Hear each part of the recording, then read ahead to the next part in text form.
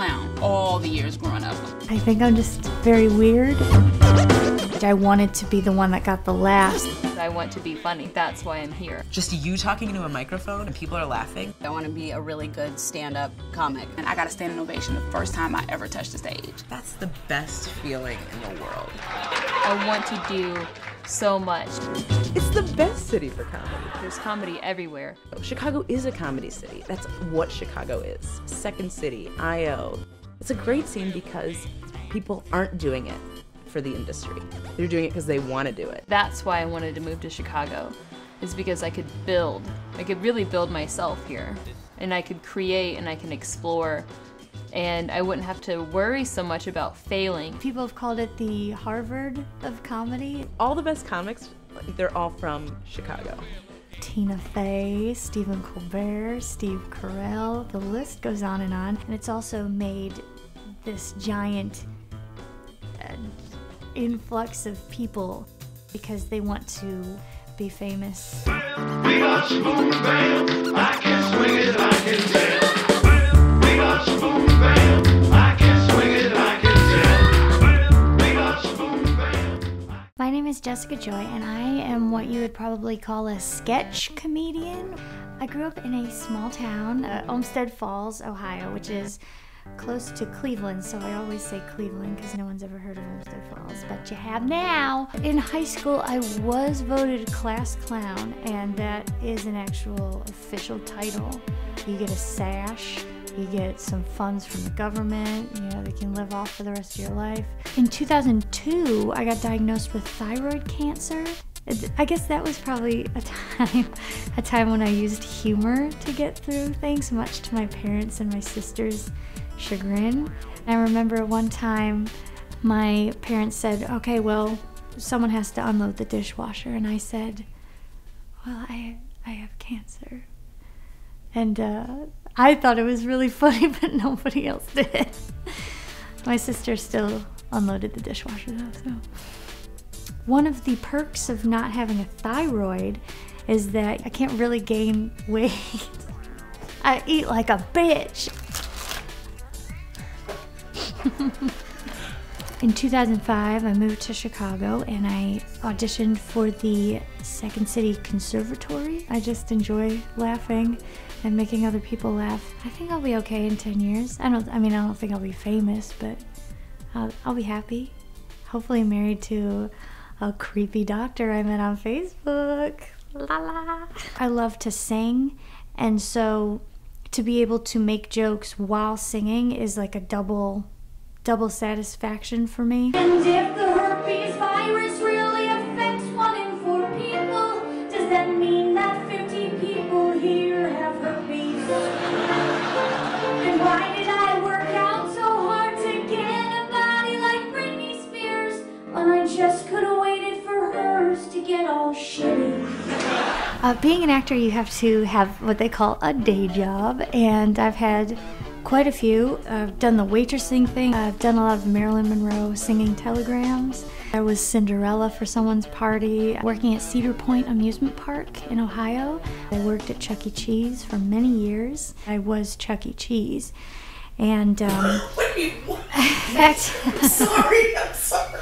You were Chuck E. Cheese. I'm probably one of the few people that doesn't dream of doing Saturday Night Live. It's not something that I, dreamed of as a young girl. On a 3 to 5 minute audition, where you do a handful of original characters and a handful of impressions.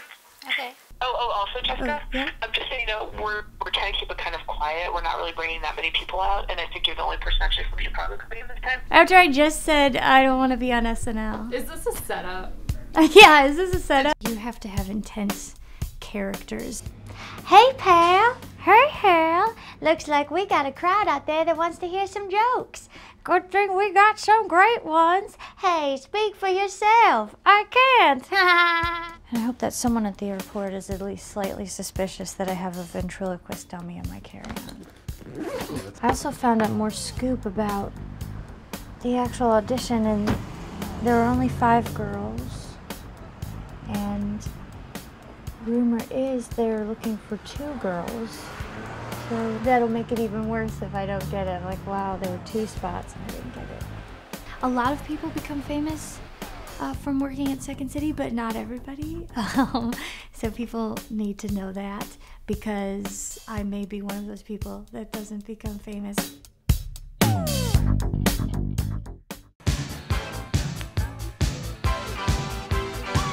My name is Kelly Howard. I am a female comedian from Chicago, Illinois. I realized that I was going to be a comedian when I was working at Foot Locker, and this agent guy was in there shopping for some shoes, and it was some Hispanics in there. And I asked them, did they need help with anything? And he was like, oh no, me no speak no English, me no speak no English. And I'm like, oh, okay, well, whatever. And then they walked out right in front of the store and was like, hey, Jose, bring me a burger too. And I'm like, they speak English, you know? So I talked about them for like 20 minutes after they left because I was so insulted. And the guy was like, have you ever tried stand-up? The first time I ever performed on stage, I got a standing ovation, and I knew right then and there. When they stood up for me at the end, like, just the blood just pulsating through my heart, through my fingers, I was like, this is it. I was a class clown. I got kicked out of 2 high schools. I was a mess. I was kind of like a bad kid going wrong, and I found a way to make it right. I'm engaged. Give me a round of applause. Yes. Oh. That is amazing for me. That is amazing. I don't know if you've ever been to Harvey, Illinois, but that's where I'm from. So technically, I'm supposed to be a crackhead. You know what I mean? I made it out. I'm excited. I was like, I told you, Daddy, somebody was gonna love me. Comedy is pain, but it's truth in pain, which makes us laugh about it. My mom was a drug addict for the first 12 years of my life, so I lived with my grandmother. And I grew up in a bad neighborhood, Harvey, Illinois, so I couldn't really leave out of my front yard because of the shooting and the robberies and stuff like that. We had a house full of people, like aunts, uncle, cousins, and then my cousins had kids, so their kids, and then their baby mamas and their baby daddies. Then we had 2 dogs, Zach and Zero, and then of course the roaches and the rats. So it was like a gang of us in his house. It was ridiculous. But I would make everybody like gather in the living room, and I would dress all up in everybody else's clothes. You know, they're standing there watching me like, are those my shoes? The stage was always my way of just dealing with everything that came at me. Just recently, I lost a 15-month-old daughter, Heaven Elise. She passed away February 22nd. They said that the umbilical cord was kind of tiny, so she wasn't getting the proper nutrition. And then things just continued to roll out, like from, oh, she has a small hole in her heart, to, oh, she has multiple holes in her heart and it looks like Swiss cheese. She spent the first 10 months of her life in the hospital. So I was there with her, staying at the Ronald McDonald House and going back and forth to the hospital every day. I pretty much stayed there like 6 days a week, and then I came home and performed. I'm just get on stage on Saturday, and I'm just gonna release all of this, and I'm gonna go back with her with this fight, because I had to have that fight, or she wouldn't have had that fight. I was pregnant, and I was having one of those days, and I told my oldest daughter, I was like, Faith, I need you to go to your room, my emotions is in a disarray. And she was like, oh my God, that's what we should name the baby, a disarray. Comedy was there, you know what I mean? It was there for me. It was my way. This is what I like to do. I like to be able to say what's on my mind and then justify it with, I'm a comedian.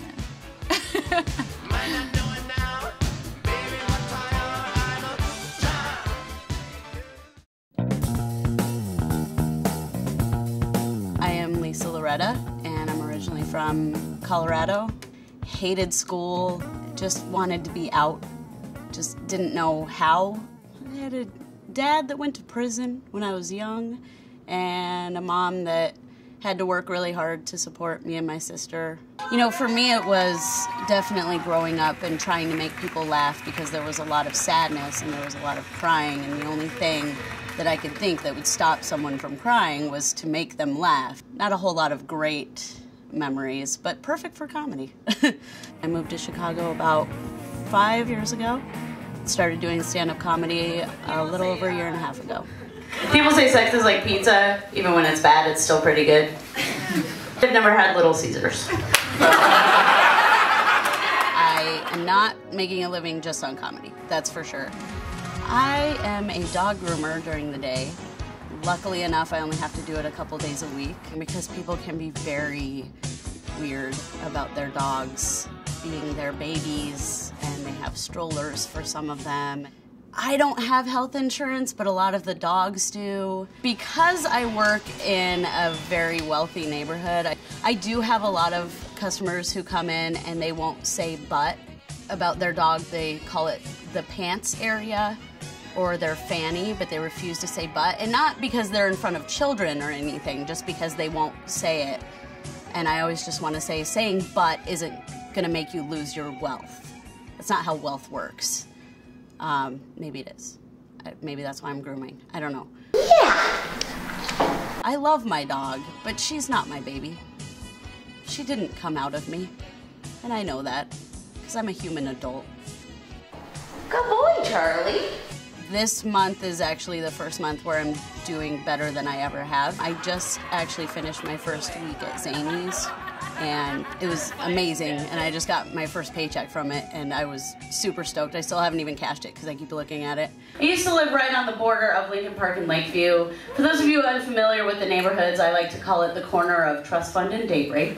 I'm just right now trying to be as good of a stand-up as I can be, and just making a living doing it. I don't want to have to wait tables or groom dogs or anything like that. As grateful as I am for being able to do those things, it's not what I want. I want to make people laugh. Okay. Thanks you guys very much. You've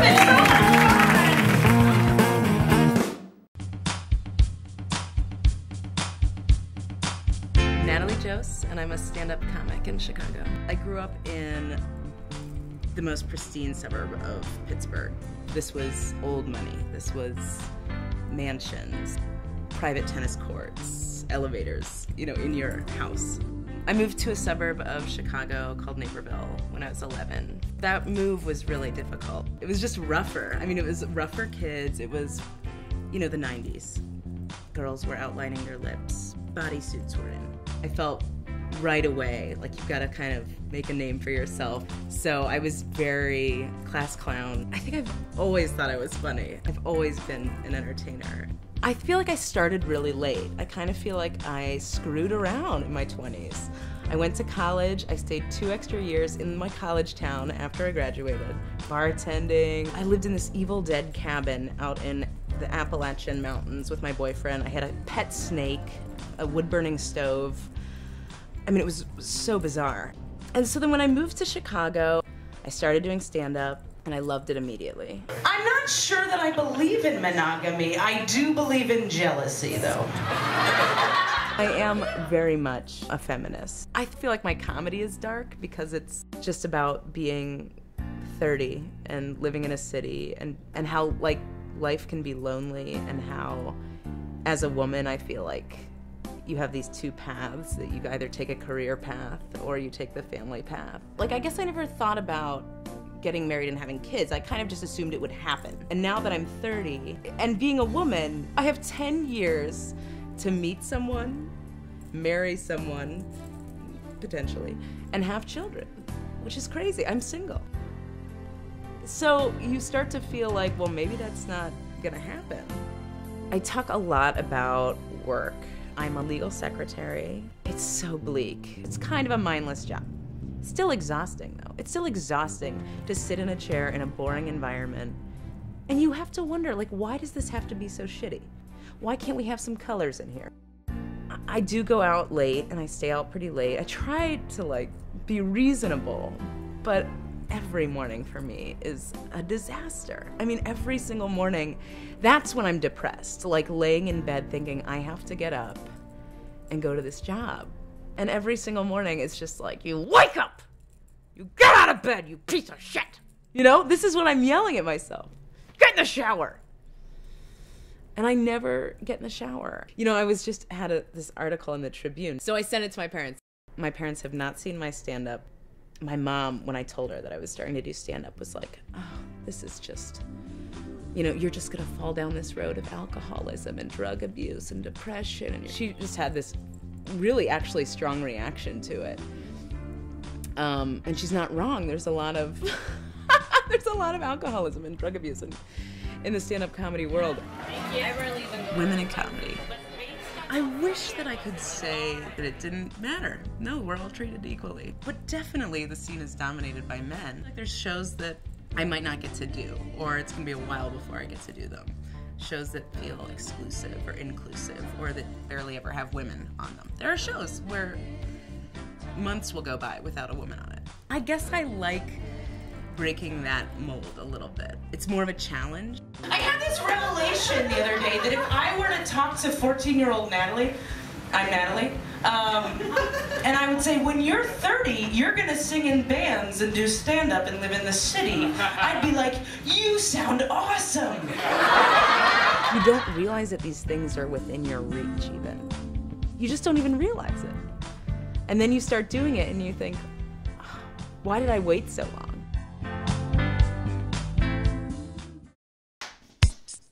My name is Ever Marie Maynard.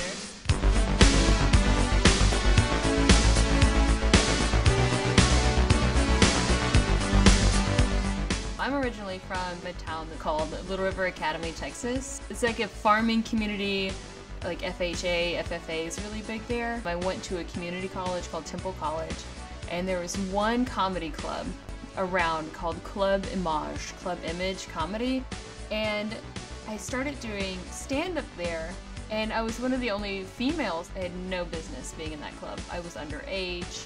I had no jokes. Looking back, like, I was telling dick jokes, which is ironic now because I'm a lesbian, but and I knew like I wanted to do characters and like just be a clown for people. I researched like my favorite like SNL characters like Molly Shannon, Will Ferrell, Sherry O'Terry, and most of them went to Second City, and that's why I moved to Chicago. It was a huge, huge support group. Like, I met some of my closest friends here doing stand-up. I'm not afraid anymore to tackle like things that most people won't. I know, like, I've lost weight when black guys stop hitting on me and white guys start hitting on me. Like, that's my scale. Like, I'm not at that point where I'm like rolling in the dough. I work at a Starbucks. Can I say Starbucks? I work at a Starbucks. It's kind of like a slap in the face, going and like killing it at a show and like being like Ever Maynard, the comedian, and then like Ever Maynard, the barista. At Starbucks, like, I don't have a name, which sucks. I can't be like, get off your cell phone and tell me what you ordered, because I don't know what you ordered. I hate it. A man got stabbed by his girlfriend over crack. Like, I can't tell you like how many times I've had to be like, please put your dick away at my Starbucks. I hate my day job. They get hammered in our tiny bathrooms. It's disgusting. Customers are like, what's going on? Why is there a man bleeding? And what do you want me to tell you? Like, he got stabbed. I come from a family that we're just dirt poor. My mom has really bad health. Like, she had cysts in her ovaries and they exploded, but because we didn't have health insurance, she couldn't afford it. And if it wasn't for my family, like, pitching in to give her a hysterectomy, she would have died. And even now, she's not healthy. As a country, we're focused on what I want to do, be a celebrity, but like, not the things going on in their environment. And I want to be like, no, look, this is what's going on in America. This is what's going on in your hometown. We need to remove the mustache. The seriousness with the comedic relief. I want to be funny, but I also want to bring awareness. And they may not like it, they may not agree with it, but at least they can sort of relate to it in a way that they are going to be like, well, I don't like that you're gay, but I got your story about how like you couldn't get a pap smear. You know, if I'm not successful in a way that I'm making mega millions, there's so much more you can do in comedy. But I don't think I'll ever stop.